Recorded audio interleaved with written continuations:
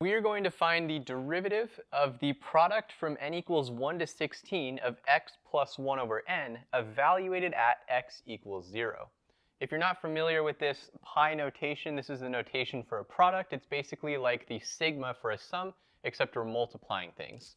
So what this is telling us, this inside expression that we're looking at here, that's going to be x plus, for n equals 1, we get 1 over 1, then times x plus 1 over 2 times x plus 1 over 3, and so on until we get x plus 1 over 16. And we want to take the derivative with respect to x of this and find that value when x is equal to 0. So this is a pretty big product. The first thing that we have to understand is how the product rule works when we're multiplying more than two functions. So let's quickly go over that to start. If we take the derivative of a product of three functions, say f of x times g of x times h of x, the first thing we can do is split it up into two parts and then apply the product rule on that. So we can say f of x is our first function, and we're multiplying that by g of x, h of x. So in this case, we can apply the normal product rule. First, we'll take the derivative f prime of x times g of x, h of x, and then we'll add f of x times the derivative with respect to x of our second product here, g of x, h of x. And this second product is again a product of only two functions, so we can apply the product rule on this. So we have f prime of x, g of x, h of x from before, and then over here we can start by differentiating g of x, so we'll get plus f of x, g prime of x, h of x, and finally we add differentiating h of x. So what we'll notice in this version of the product rule for three different functions is that in each of the terms that we're adding here, one of the functions is being differentiated. We have f prime, g prime, and h prime. All the other functions are staying the same, and then we add those together at the end. So when we take this idea and we extend it to when we're looking at a product of 16, what we're going to do is have a sum. Instead of three terms, we'll have a sum of 16 different terms, and in each of those terms, we'll differentiate just one of the terms in this product. So let's write out what some of those terms when we differentiate will look like. First of all, let's say we're differentiating x plus 1 over 1 and leaving all the other functions the same. That would be the first step in our product rule. In that case, the derivative of x plus 1 is just 1. So this term essentially goes away, and we're going to get x plus 1/2 times x plus 1/3, and so on to x plus 1/16. After that, we differentiate x plus 1/2 and leave everything else. The derivative of x plus 1/2 is again just going to be 1. So we get x plus 1 over 1 times x plus 1 over 3, and so on to x plus 1 over 16. What we'll notice is that in each of these cases, we're essentially just taking the term to be differentiated and removing it from the product, because the derivative of x plus a constant is just 1. We multiply by 1, that doesn't change anything. So we have some understanding of what each of those 16 terms is going to look like, because as we iterate through all of these 16 parts of the product, each of them is going to look like this. We just take out that term that we're differentiating.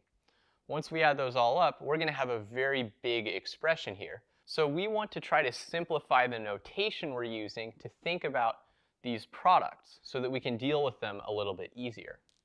First of all, we're looking at a sum, so we can use the sigma notation, and we know we're going to have 16 terms, so we can iterate through each of those. The question is there a general form that we can use to write these products when we take out one of the terms? Well, one way to think about that is by starting with the original product. What we had up here originally is the product from n equals 1 to 16 of x plus 1 over n.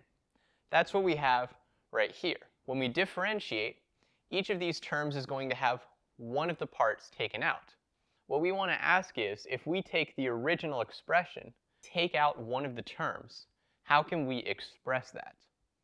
Well, if we multiply by something, and we want to do the reverse of multiplying so that it goes away, that means that we actually want to divide by the term that we're taking out.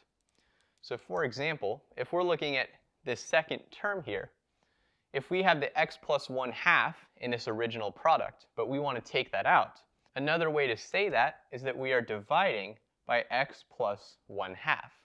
And as we iterate through, the part that we're dividing out is going to be 1 over k, because k is telling us which of these terms we're looking at. So this is the expression for our derivative that we want to apply at x equals 0. And now that we've done the actual step of differentiation, we can plug in x equals 0 and move on to getting our final result. So that'll give us the sum from k equals 1 to 16 of the product from n equals 1 to 16.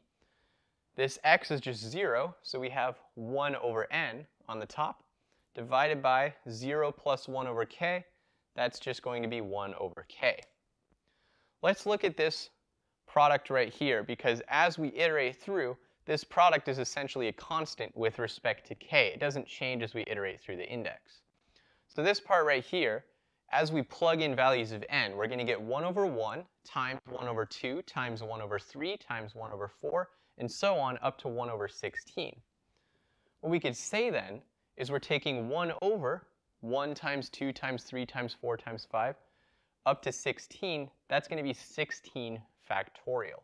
So we can pull that out of the sum, and then we're looking at the sum from k equals 1 to 16 of 1 over k. That's going to be k. And from there, we get 1 over 16 factorial. The sum of the first 16 integers has a fixed form. It's going to be 16 times 16 plus 1 over 2. And I'll put a link in the description for a video explaining where this sum comes from. From here, we can take this 16 to the bottom. So we'll have 1 over 16 factorial over 16 times 16 plus 1 gives us 17 over 2. This 16 factorial over 16 will give us a 15 factorial times 17 over 2, and that is our answer. So the way that we got here was first by investigating how the product rule works for more than 2 functions, using an example with 3 functions. From there, we got that we were looking at a sum of 16 different giant terms, but by turning it into a sigma notation, we were able to simplify the problem, so we get to our answer just like this.